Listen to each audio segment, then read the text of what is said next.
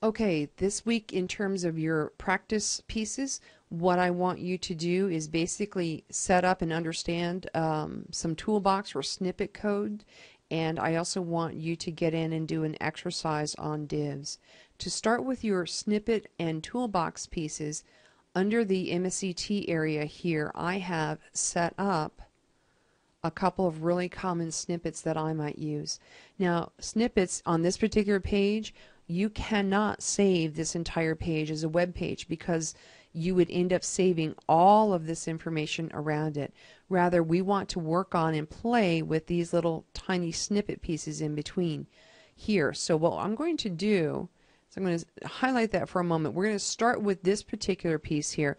This first line where it has the slash star and then the star slash, that is marking up the code, meaning that that is not actually read by CSS. Rather, that's a piece of information that you can leave in your CSS so that the next designer coming along taking a look at it would understand what this particular rule, the very next thing, does for the entire page. So in this case, this code markup says, okay, the next piece clears all of those pieces, and I'm going to show you how that works here in a moment. First of all, I'm going to come back here into Dreamweaver just as another framework. We know that in terms of code, I've got this head piece that opens and closes. I've got this body piece that opens and closes. Now I have split my screen vertically here. I'm going to go ahead and type in, this is a paragraph, and this is a big headline. Another paragraph of information, right? And I'm going to go ahead and I'm going to copy and paste that a couple times out. Now this is a piece of information that quite frankly you can sit back and watch. The important part here is this, is that every time I clicked on something, got to the end and hit enter, this gap automatically developed in here. That's been a big frustration of a lot of people because it's not intuitive. Why should there be a gap there? The reason is that all of these are what are called block level elements. The paragraph, the headlines, the div tags. There are several things in traditional HTML that are block level elements. And when we're adding a block level element, the default of HTML is to put a space between that block level element and the next block level element. So in order to get rid of a block level element spacing problem, we can do a couple of things. The first thing that we could do is we could highlight this. This is a paragraph. I can see that down here.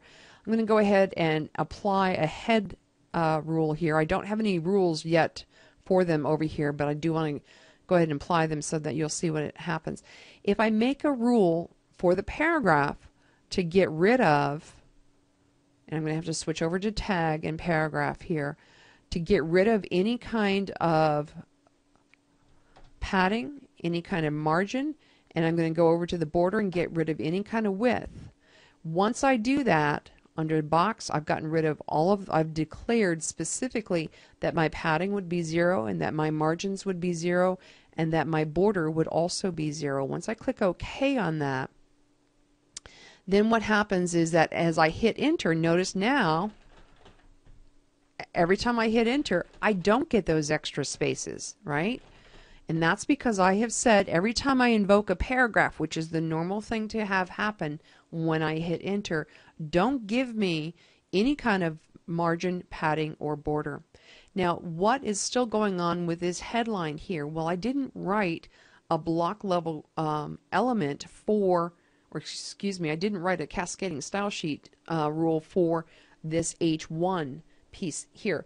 Remembering that block level elements will have that buffering zone, even though I've taken the buffer away from the paragraphs here, I haven't taken it away from the headline here. So what I could do is I could come over here and create a new rule for a tag, and in this case it's going to be H1, and once again I'm going to have to go to my padding and declare 0 and margin 0, and my border I'm going to declare those as zeros as well. So now I start to see this stuff collapsing in on each other, which is more intuitive. However, here's the problem. In order for me to get all of these things to erase effectively their borders, padding, and margins, I would have to go and set a rule up for each and every block level element. And that's really not leveraging cascading style sheets very well. So what I'm going to do is I'm going to get rid of those styles altogether, and I could have just come over here and gotten rid of them as well, right? Again, I've still applied the attribute of paragraph in each one, etc. over here, but I've gotten rid of the style that says what those things look like. And I'm going to jump over here to our snippet page, and I'm going to copy this particular snippet. I'm just going to highlight and copy it, and I'm going to come back into Dreamweaver. Now that snippet does not go on the page itself. This is a style sheet, and remember that goes in the head area between the head opening and closing, and even more, I need to actually put a style tag around it.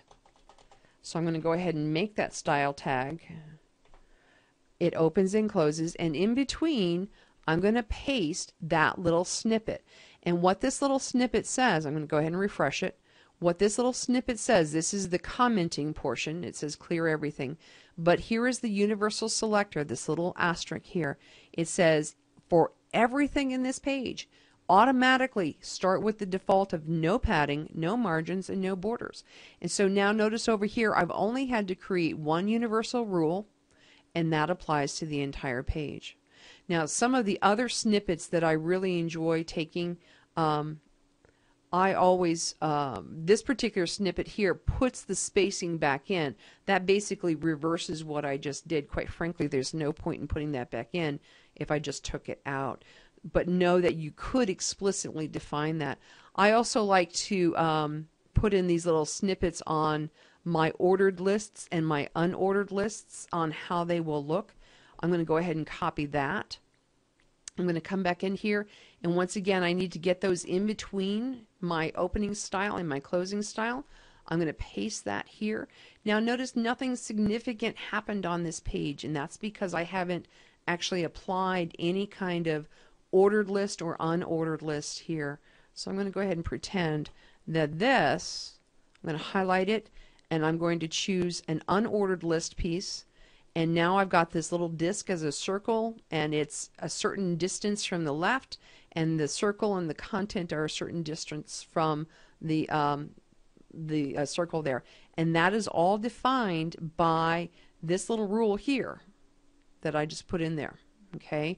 Now if I want an ordered list, I'm going to go ahead and type in something profound here, and I'm going to go ahead and click on that and click on ordered list there. Okay, so once again I always like to put in these little default snippets so that my web page basically knows what to do when I invoke an ordered list or when I invoke an unordered list, that kind of thing. What I'd like you to do is go ahead and set up this default page much like this, and I'd like you to go ahead and add the universal style selector. I'd like you to add the ordered list, the unordered list, and the block quote rules that I have on my snippets over here. And then as a final thing, I'd like you to go ahead and come down and take a look at some of these common classes. You don't necessarily have to use all of these, but perhaps if you wanted to use some of these classes of the justification pieces here, left, right, and center. I'm going to go ahead and copy those, and I'm going to come back over here. Once again, I need to put those into my style areas up here, and once again they don't do anything until I actually apply them. So I'm going to say this is left text, this is right text, this is center text. Now what I'm going to do in order to apply a class, remember if I wanted to apply an HTML I'd come over here, but if I wanted to apply a class I would come here. This is text left, this is text right, and this is text center. So by having defined all of those rules, now I can go ahead and just apply them. And those rules are pretty common things that I would want on every single page. Now once I've done all of those pieces, I want you to save this as CSS Toolkit.html, and then I want you to link to it from your instructional design menu. Up next is information on creating divs and manipulating them in CSS. See you soon.